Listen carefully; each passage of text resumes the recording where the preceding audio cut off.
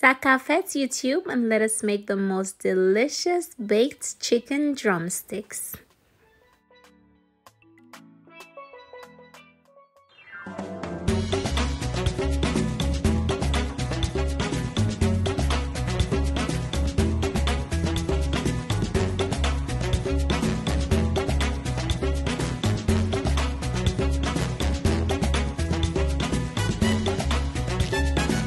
Hello my darlings, so nice to be back with another recipe.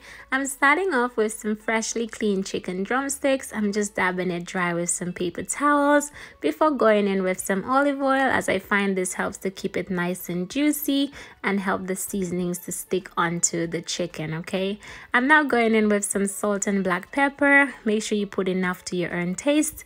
And now I'm adding some seasoning cubes. If you don't have seasoning cubes, you can always just add some all-purpose seasoning. Okay, in this bowl I have some thyme and parsley, and I'm going in with my garlic powder as well. If you don't have garlic powder, you can just use some freshly grated garlic. And last but not least, I have my smoked paprika, which is gonna add some beautiful flavor as well as some color onto that chicken. Now you just want to rub it in. Make sure you massage it gently. Make sure that each piece is coated nicely with those beautiful seasonings. And as you can see, it's already looking amazing despite the fact that it is raw. Okay, it's already looking so good. So once everything is all mixed in, you know the drill. I like to let it marinate into the fridge, so I'm going to put some clear wrap on the top and just pop it into my fridge for about half an hour to an hour. You can leave it as long as you like. Okay, once my half an hour was up, I have this tray that is lined with some foil paper, and I preheated my oven to 220 degrees. And I'm just gonna place all of my chicken pieces on there like so. Okay, now you want to make sure that you don't overcrowd the tray. As you can see, I'm making sure to space them out just so that they don't stick onto each other and they get that nice golden brown color all over. Okay, now because I have quite a few pieces of chicken, I'm just gonna use 2 trays to do that. Okay, and it's very easy.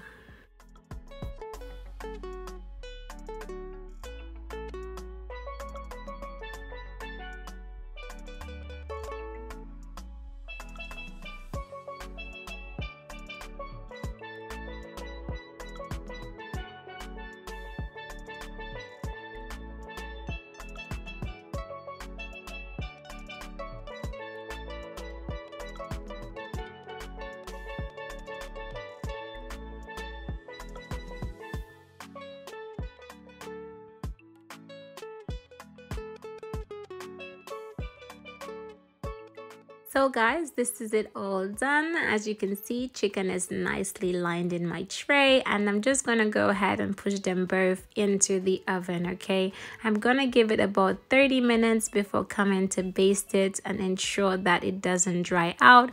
If you don't have this turkey baster that I'm using, you can always just use a spoon. Sometimes you just really need to use what you have. You know, before I had this turkey baster, I used to use my spoon. Listen, you can cook without all the fancy gadgets, trust me. So yeah, in case you're wondering what it's called, it's a turkey baster. I'm gonna go ahead and baste the second one as well. And as you can see, we have a little bit of color coming on, nothing too much as yet, but we still have to baste it because you don't want no dry chicken. All right.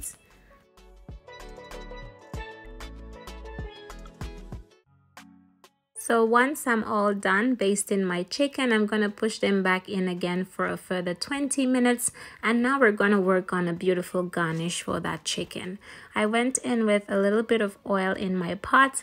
And now I'm just gonna go in with some onions and some peppers. Okay, I'm using some small chili peppers. This is just for a garnish, and I'm gonna put just a little pinch of salt and a little bit of black pepper on there. Okay, because I know it's just a garnish, but adding a little bit of salt and black pepper to it just gives it a little bit of flavor as well. So when you add it to the chicken, if you were to eat piece, it still tastes good. Okay, so I let this saute on medium heat for about 2 minutes max, because I still want the peppers to be nice and vibrant, as well as the onions.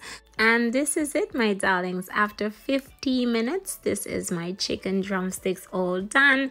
It's time to garnish it up because, guys, it's time to serve. You know, we're gonna serve this hot. And this is perfect for if you're trying to plate something nice at your table and you just want it to look nice and presentable. Trust me, the little garnish that I just made makes it look so much prettier. And a lot of you may not realize, but some of us eat with our eyes, and I'm one of those people. I eat with my eyes first, so it has to look really good, okay? It have to look good. So yes, my loves, I really hope you enjoyed this easy baked chicken drumsticks recipe. Make sure to try it out soon.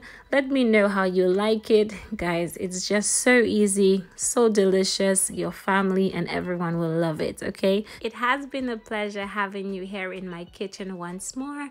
Make sure to subscribe if you've made it this far, and I will see you again in my next one. Thank you for watching. Bye-bye.